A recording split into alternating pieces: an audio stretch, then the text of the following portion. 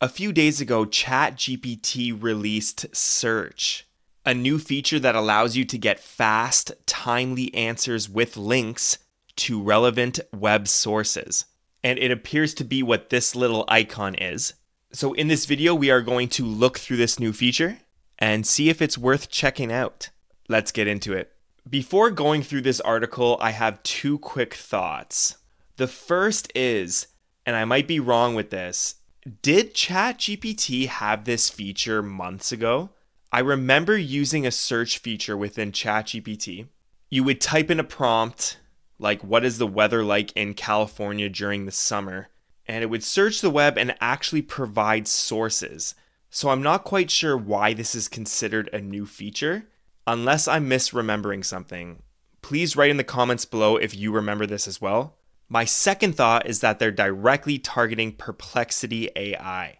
This is what Perplexity is known for, searching the web and providing sources.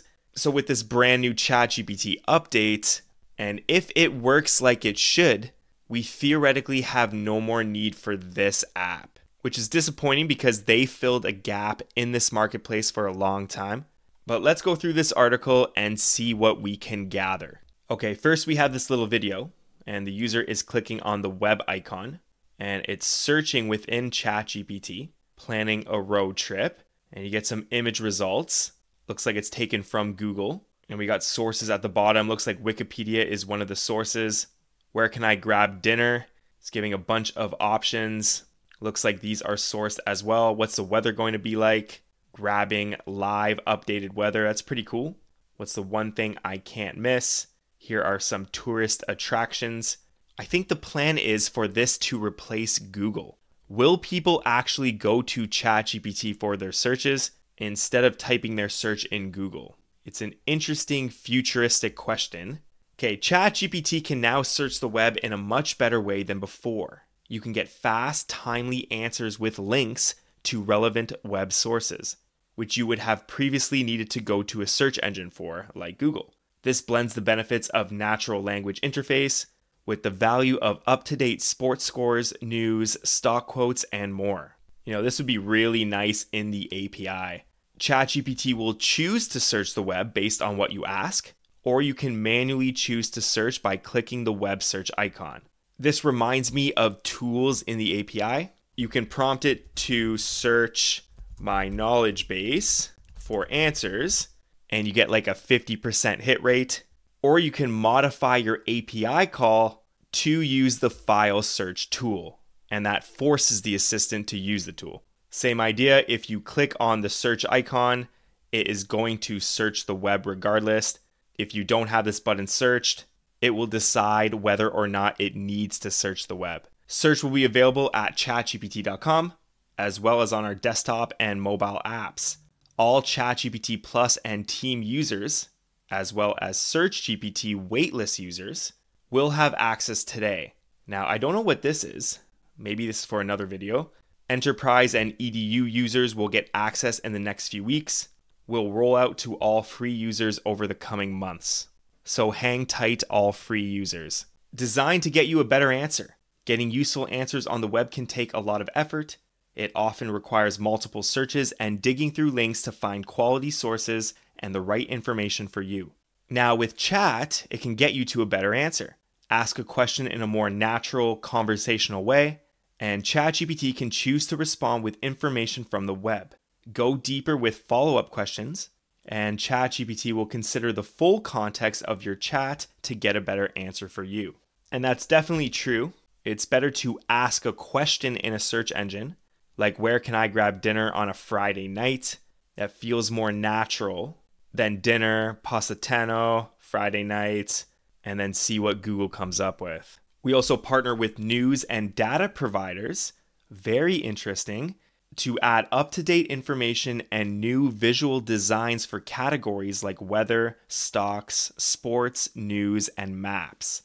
And what they mean is when you search for weather, you get this visual design. You have the cloud coverage, the date of the week, the temperature, a little description. With stocks, you get the graph. All right, that's pretty neat. You can ask ChatGPT some information about the stock. Maybe ask it, is it worth buying right now? For sports, you got a schedule and you got the logos of the basketball teams. News looks like this, a bit of a news grid. And then maps shows you a map. And look at this, you actually get the icons on the maps showing exactly where that location is. That's pretty neat. Go straight to the source. Chats now include links to sources, such as news articles and blog posts, giving you a way to learn more. All right, this way you can prove that ChatGPT is not hallucinating. Click the sources button below the response to open a sidebar with the references. That is pretty awesome. I'm going to test this out in a second. ChatGPT Search connects people with original, high-quality content from the web and makes it part of their conversation. By integrating search with a chat interface, users can engage with information in a new way, while content owners gain new opportunities to reach a broader audience. We hope to help users discover publishers and websites while bringing more choice to search. We collaborated extensively with news industries and carefully listened to feedback from our global publisher partners, including Associated Press, Financial Times, News Corp, Reuters, The Atlantic, and any website or publisher can choose to appear in ChatGPT Search. Just email publishers feedback at openai.com. How it works and what comes next. The search model is a fine-tuned version of GPT-4 Omni, post-trained using novel synthetic data generation techniques, including distilling outputs from OpenAI o1 Preview. ChatGPT Search leverages third-party search providers, as well as content provided directly by our partners to provide the information users are looking for. Makes sense. They have a bunch of news providers, and they are getting that data in the results. Thanks to feedback from the SearchGPT prototype, we brought the best of SearchGPT experience into ChatGPT. We plan to keep improving search, particularly in areas like shopping and travel. Oh, I can see a real use case for shopping. Ask ChatGPT what you're looking for, and it can provide you some stores where you can buy that product. I could see how being a store and getting on ChatGPT would be huge for your business. And leverage the reasoning capabilities of the OpenAI o1 series to do deeper research. We also plan to bring our new search experience to advanced voice and Canvas, as well as to free and logged out users in the future.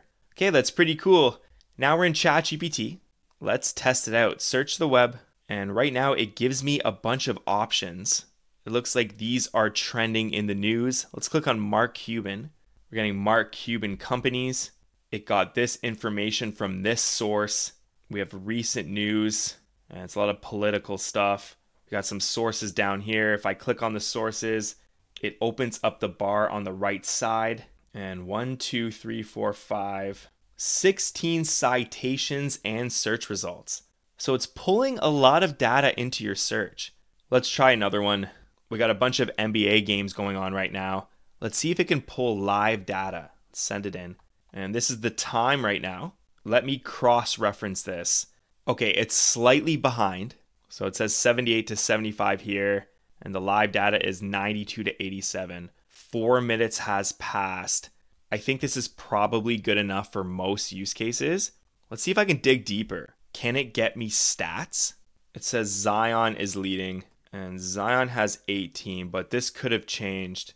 It says 8 of 12. Okay, it's accurate, 8 of 12. He must have hit a free throw in that time. Let's write who plays tomorrow and who is the favorite. And the citations and search results keep changing on this right-hand side. Oh, look at this. Boston at Charlotte. Here we go, Saturday. Boston at Charlotte. Boston is an 11.5 point favorite. Right here it's saying Boston is an 8.5 point favorite. I wonder which one is updated. Is ESPN the updated one or ChatGPT? I'm on Pinnacle trying to find this out, but they don't have the Boston game. So let's use Grizzlies at 76ers. Memphis is a 2.5 point favorite.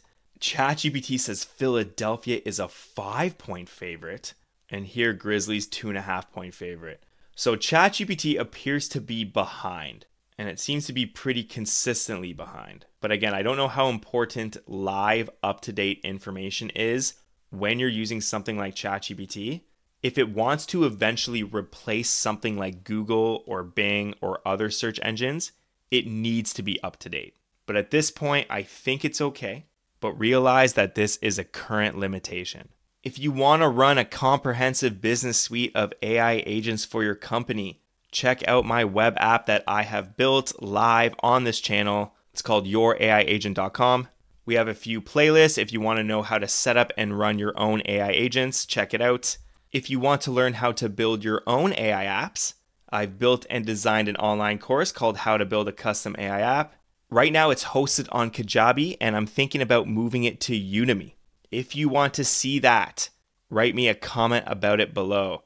And if you like this video, I put 2 more on the screen right now. Both have been catered to your personal YouTube watch history. Give one of them a click for me, give it a watch, and I'll see you in there. Later.